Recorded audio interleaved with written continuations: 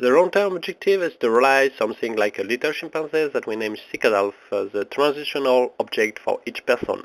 The Cicadelf body is a smartphone connected to internet and can become a chimpanzee with arms to move on your shoulder, with legs to follow you, cameras to do a video of that you're living, cameras for video conferencing, mouse to talk to you, ear to listen your demand, mouse to retransmit the Google search display to see the remote correspondent, brain to save all your living, to use various applications, GPS application, face recognition application,